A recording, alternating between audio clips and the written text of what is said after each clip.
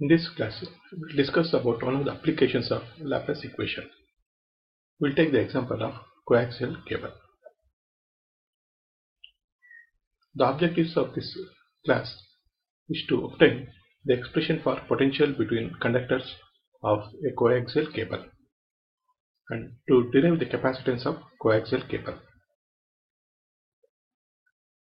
Consider a long coaxial cable as shown in figure. The radius of inner conductor is A and the radius of outer conductor is B. Let epsilon be the permittivity of the dielectric medium between the conductors.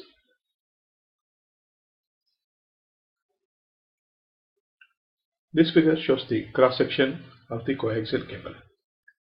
The potential of the inner conductor be V0 and the potential of the outer conductor be 0.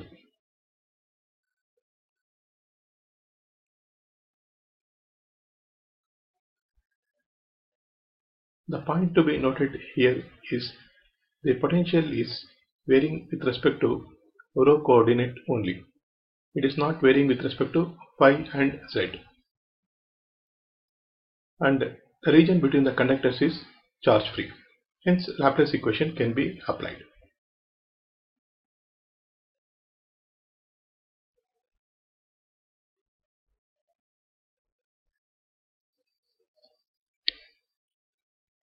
The Laplace equation is given by del square B equal to 0.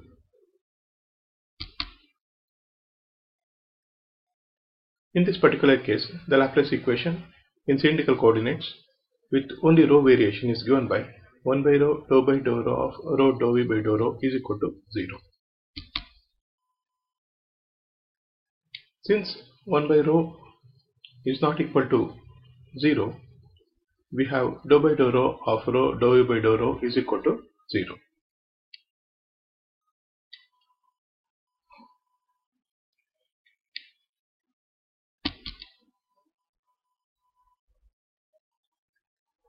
On integrating equation 3, we get rho dou v by dou rho is equal to C1.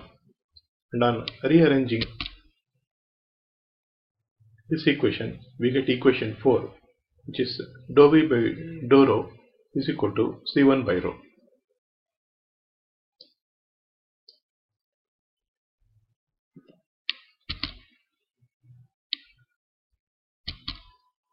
On integrating equation 4 with respect to rho again, we get V is equal to C1 log rho plus C2.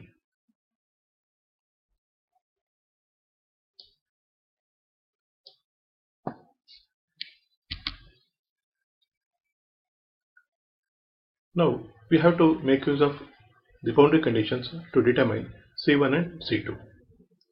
The boundary conditions are V is equal to V0 when rho is equal to A. So when rho is equal to A, V is equal to V0 in equation 5. So therefore we obtain equation 6. And the second boundary condition is when rho is equal to B, that is rho is equal to B, we have potential V is equal to 0.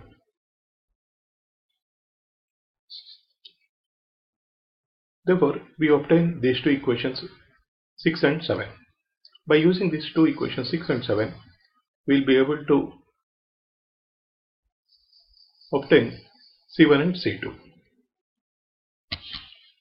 By solving 6 and 7, C1 is obtained as V0 by log of A by B.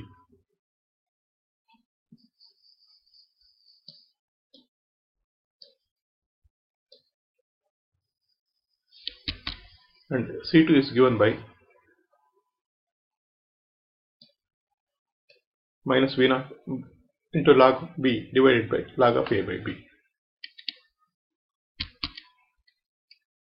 By substituting C1 and C2 in equation 5, we obtain the expression for potential, which is given by equation 8, which states that V is equal to V naught into log of V by rho divided by log of B by A. So this expression 8 gives the potential variation between the two conductors of the coaxial cable. Now we can also obtain the electric field intensity from the expression for potential by using the relation E is equal to minus gradient of V. So by applying gradient operation on V, we obtain the electric field as V naught divided by rho log of B by A, and the electric field is pointing in rho direction.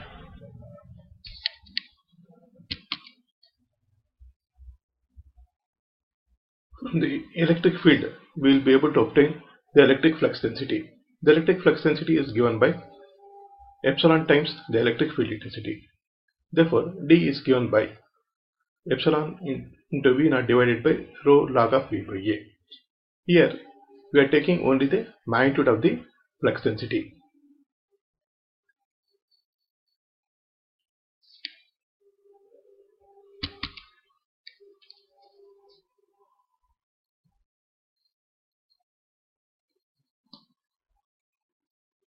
The surface charge density on the inner conductor is obtained by substituting rho is equal to A in the expression for electric flux density.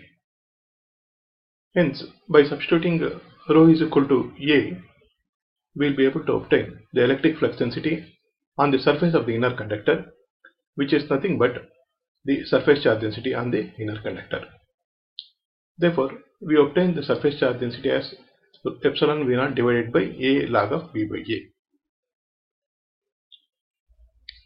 Because we obtained the surface charge density on the inner conductor, we will be able to obtain the total charge on the inner conductor. Let us consider a unit length of the coaxial cable. The charge on the surface of the inner conductor is given by Q is equal to 2 pi A into rho S, which will give 2 pi epsilon V naught divided by log of B by A.